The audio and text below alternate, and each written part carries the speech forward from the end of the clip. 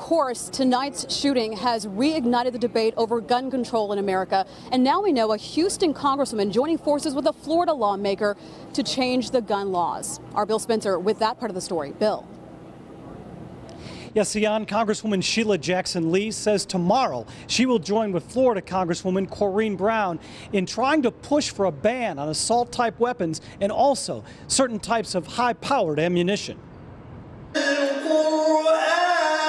Tonight, the holiest time of the year for Muslims, the annual Ramadan Dinner, and words of comfort from Mayor Sylvester Turner. So tonight, as painful as it is today in Orlando and in this country, I think we are still blessed, for example, to be in the city of Houston, the most diverse city in the United States. At the Federal Building downtown today, Congresswoman Sheila Jackson Lee bringing together religious leaders of all faiths and promising to launch legislation tomorrow to ban assault-type weapons and limit the size of ammunition. The Congresswoman representing Orlando and myself will introduce legislation banning assault weapons, of which the AR-15 is, and to put in standards regarding the size bullet that was used or able to be used against another human being. And those of the Muslim faith condemning the actions of the Orlando gunman. To see that someone that bears a Muslim name perpetrate actions such as this